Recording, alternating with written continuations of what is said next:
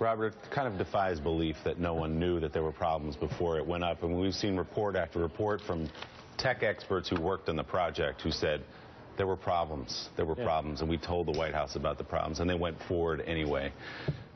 When does the White House step up and take a little more responsibility for what happened here? Well, I think they did that with the president in the Rose Garden. I think the reason it defies belief, Willie, is it's unbelievable. Yeah.